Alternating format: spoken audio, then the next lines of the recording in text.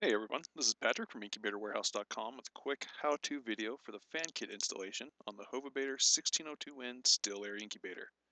This video is going to cover everything you'll experience as a customer who has just purchased this product.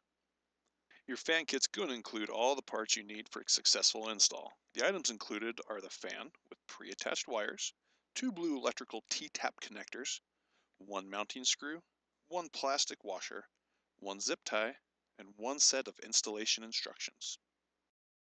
The tools needed for the fan kit installation are a Phillips head screwdriver, pliers, and wire snips.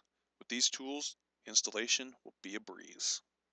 When you receive your incubator, the lid will look like this. This is how it comes from the factory as a still air unit. Notice the wire bundle that is neatly zip tied? This will be our main area of focus. First thing you're going to want to do is use the wire snips to cut the zip tie off of the wire bundle. Make sure to be careful as you don't want to accidentally cut into the wires. Here's the wire bundle with the zip tie removed and the wire spread out.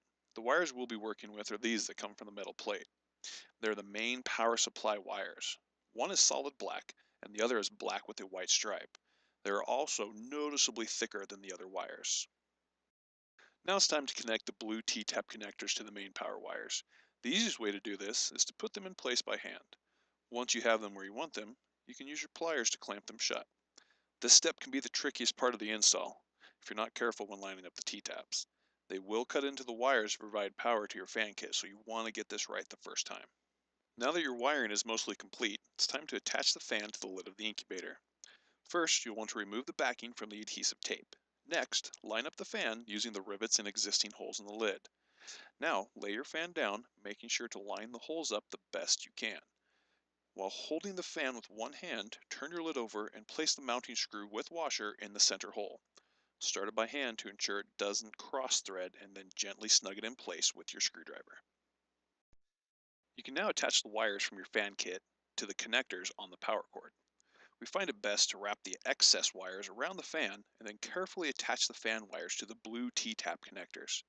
It's important to make sure that you have the metal prong on the fan wire connector fully inserted into the center of the blue T-tap connector. Now, you can rebundle the wires back up and secure them using the provided zip tie.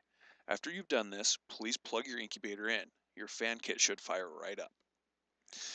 Alright, you've now successfully turned your still air incubator into a circulated air incubator. If for some reason you have any issues with this install, you can always contact customer service. Our email is service@incubatorwarehouse.com or just give us a call at 1208-740-1344. Thanks for watching another Incubator Warehouse install video.